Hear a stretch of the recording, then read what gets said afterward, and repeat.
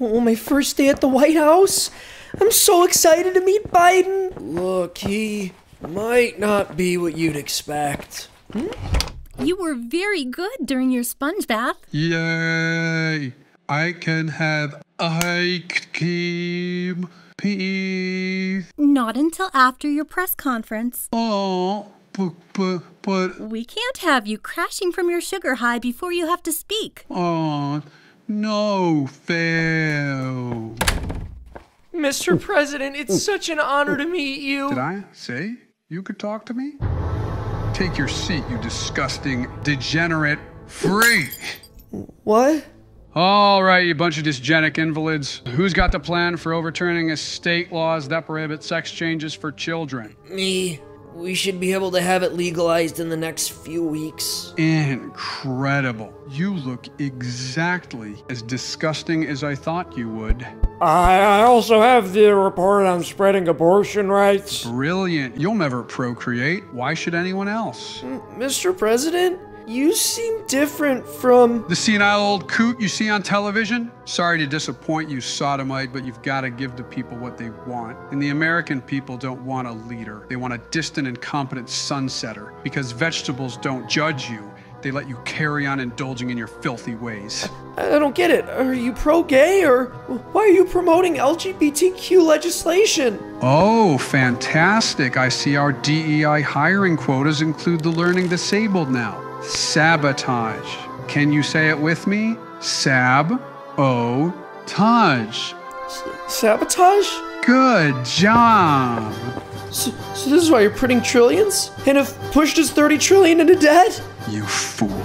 You speak of money, of 30 trillion? This country owes a debt not of money, but of blood. We have angered God, and the wage of that sin is the inevitable death that awaits us. And I've come to collect that debt.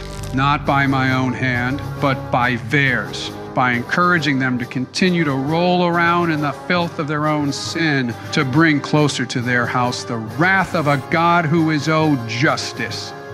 Don't you see it? We have entire parties, whole movements. Mr. Biden, we have that press conference in 5... Ice cream! Yay! Ice cream! Okay, Mr. Biden, see you then. Whole movements dedicated to the promotion of pure evil. Do you think it's a coincidence that the abortionist, the pornographer, and the groomer all find common cause and aggressively march to protect one another? Of course not.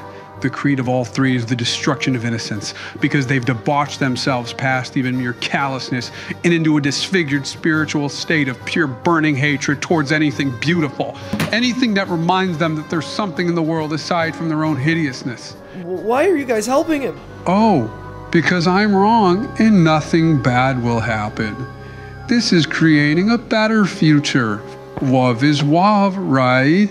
Look, I mean, he's badly motivated, but he's doing a lot for LGBTQ rights. And women's issues. But... Oh, stop acting like you have a moral dilemma, Pinko. Pawns don't have values, they have marching orders. Now, if you'll excuse me, I've got a press conference to attend. Press conference time. Yay! I cream.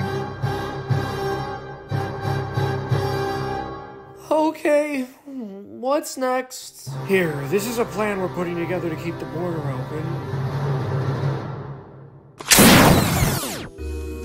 Become a member at freedomtoons.com for exclusive cartoons.